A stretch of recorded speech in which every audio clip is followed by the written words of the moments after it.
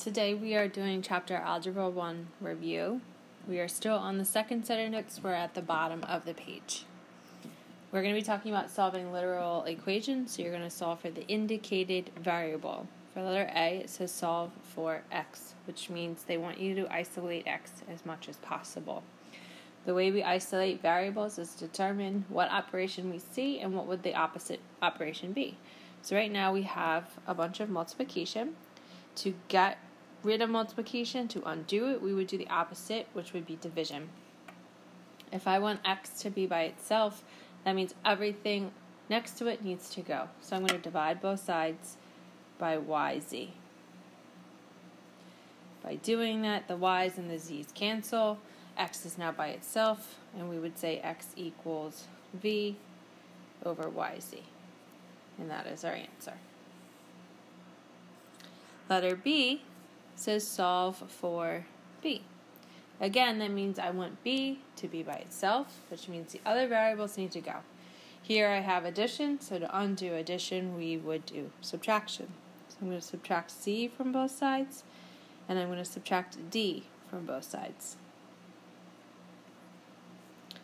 By doing that, I now have b by itself. The way I would write the other side, I would just kind of list it in order. So it's a minus c minus d. And by doing that one step, I got b by itself.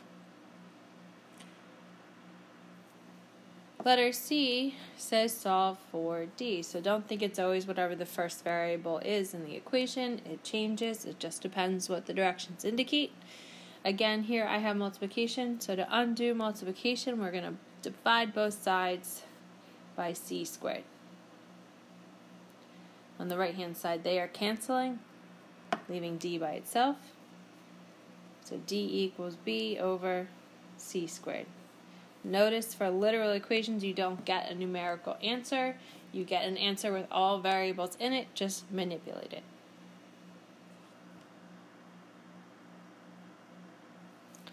Talking about restrictions, the only time we'll have a restrictions is if you have a fraction. So we know that we can never divide by 0. That's just a property. If you divide by 0, you get undefined. So here the restriction is y and z. So we would say y cannot equal 0 and z cannot equal 0. If either one of those values are 0, when I multiply them together, I would get 0 in the denominator, therefore yielding a undefined answer. So y and z cannot be 0. Same thing for letter C. Again, I have this denominator right here, so c squared cannot equal 0. To solve for c, I square root, but the square root of 0 is still 0, so c cannot equal 0. And we'll do a little bit more practice on that on whiteboards when we see each other in class. That's all for today.